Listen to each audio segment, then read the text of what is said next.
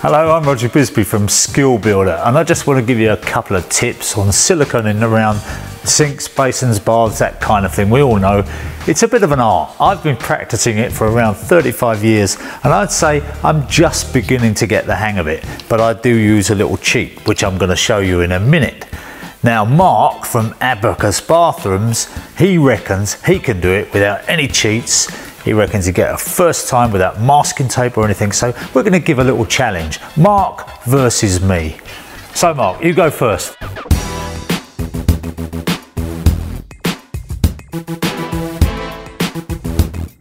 Okay, so I've got to hand it to you. That is pretty good actually, but I think I gave him too easy a challenge. I'm going to give him the bath because I reckon you got away a bit lightly there. One thing, that gun is a little bit of a cut above average gun, isn't it? It's a little bit of a pro gun. Makes it easier if you get a nice smooth action on the gun, yeah? So you have another go, Mark, all right? And I'll do the long one. You see what I've done here? I've fitted him up. I've given him the one with the spout in. Nice control. Rises to the challenge. Easy, smooth action. What's he going to do when he gets to the end? That's a joiner at work, though, no plumber. What does he do when he gets to the end? Oh. Now squeeze. He's gone back on it. How long have you been doing this, Mark? Good recovery. I've heard a little bit of soapy water helps. Is that right? Yeah. I've got to say, mate, that was well recovered. That was a dodgy one. That was difficult. I had the hardest one. Yeah, you did have the hardest one, and you came through it well. Oh, I'm nervous now.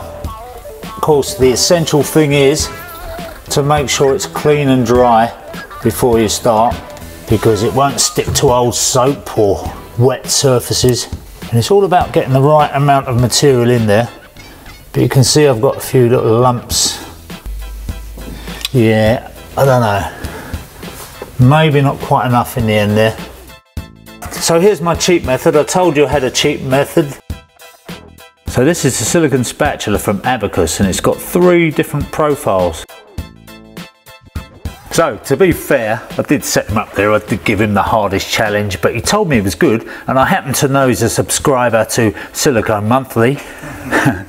But using this silicone spatula, I was able to make up for a certain lack of talent, if you like, and I reckon I came a close second. If there's a little bit of residue along the tiles, best thing to do is leave that till the next day and then take it off with a sharp Stanley scraper or something like that, just a sharp blade. Don't scratch the tiles, just slice it off. But it's best not to mess with it until it's fully cured. So I'm Roger Bisby. I hope you found that interesting or entertaining, and don't forget to come back to Skill Builder soon. And don't forget, if you need to do a good siliconing job, the silicone spatula from Abacus is the way to go.